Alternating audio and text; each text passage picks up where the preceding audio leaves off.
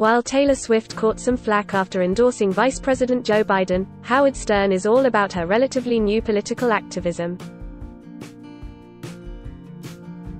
Celebrities who won't say who they're voting for because they don't want to piss off their public. You too.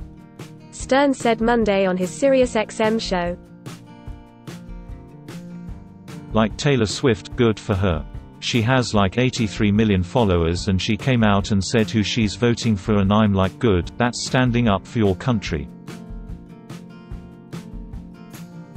As of Monday afternoon, Swift actually has 87.4 million followers on Twitter, making hers one of the most popular accounts on the social media platform. The Exile singer, who had consciously stayed silent on politics until October 2018, has advocated for Biden this election cycle.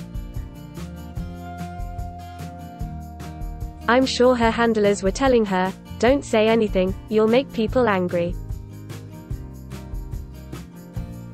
You don't want to be like the Dixie Chicks and be political, said Stern, who also supports President Donald Trump's opponent.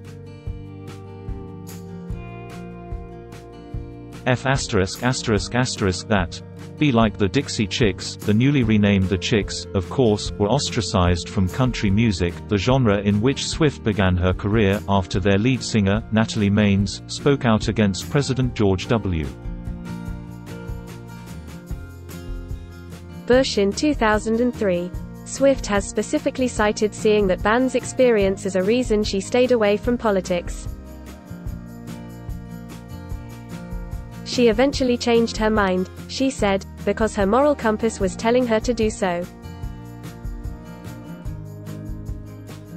And she hasn't looked back, when it comes to issues, such as LGBTQ rights or her preferred candidates.